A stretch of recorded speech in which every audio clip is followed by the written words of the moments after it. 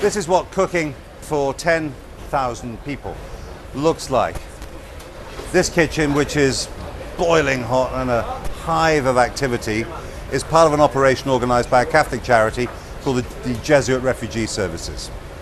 It's given to some of the neediest people here in government-controlled West Aleppo, but it's quite clear that the needs here in the West are nothing like as serious in the rebel-held sector in the East.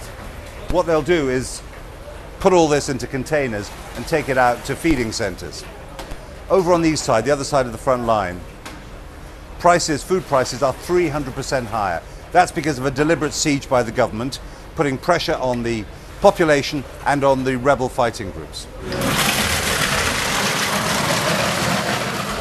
The east is the side that really needs the humanitarian aid. If the ceasefire can't deliver that, I think it's in real trouble.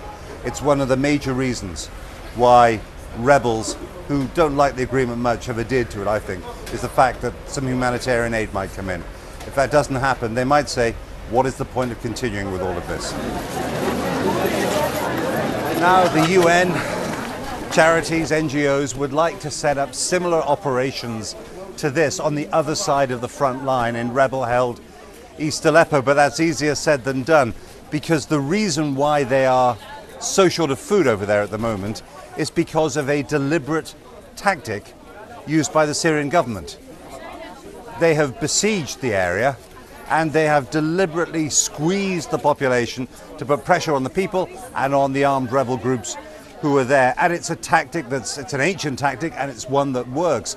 Elsewhere in Syria, groups of rebels have surrendered after years of all of that, and that's, I think, what they've been trying to do in East Aleppo. So getting humanitarian aid in is not just a question of needs, it's a question of politics as well.